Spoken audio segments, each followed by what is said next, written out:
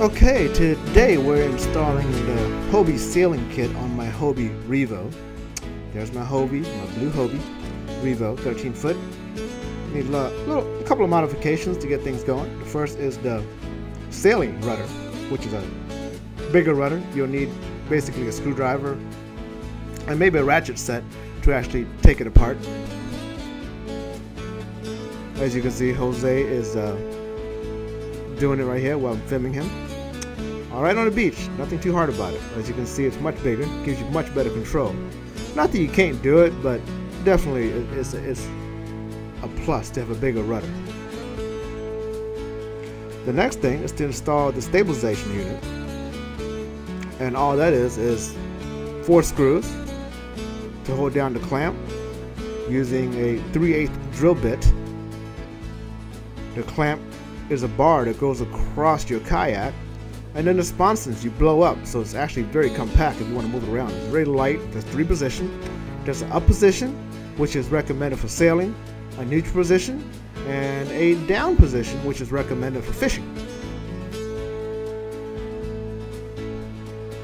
There it is. Clips on, rotates, pretty easy. The next step is to put together the sailing, the actual sail. Comes in 3-part, the sail and the rod. The rod is 2-piece. You put the rod together, then slip it into the sail. The rod is flexible and it goes right into an already pre-made hole that's in the Revo itself.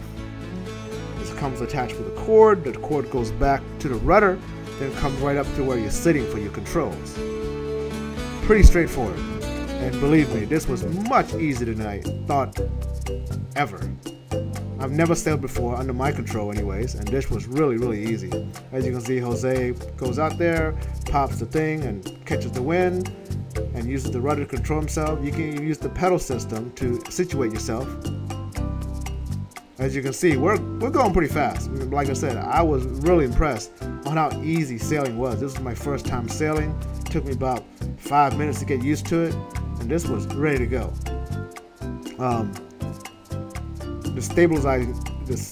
The sponson definitely helped in stabilizing it from big gusts of wind. You can do it without it, but gusts of wind will really, flip you over. You don't want a lot of your gear to be falling in the water. It's recommended, but it's not necessary. As you can see, we're really going pretty good. We're only blowing like 5 to 10 miles an hour with different gusts here and there.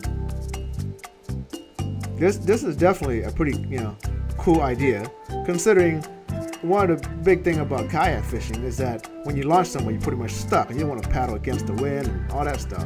As you can see, Jose is actually using his pedal to actually go even faster than what the wind can help us do. So you can actually have lunch, go across the bay, change fishing, sail while you change your gear to a different location. So I think it's a game changer. I'll be using this a lot more, I think. Check it out. It's very relaxing. We didn't expend hardly any energy at all. And like I said, this is my first time actually sailing, and it was pretty darn easy. And once you're done, you fold it up and you strap it where your paddles usually go, and you're gone. That's basically what I did. Good stuff. Good stuff. I wish I would have tried this earlier.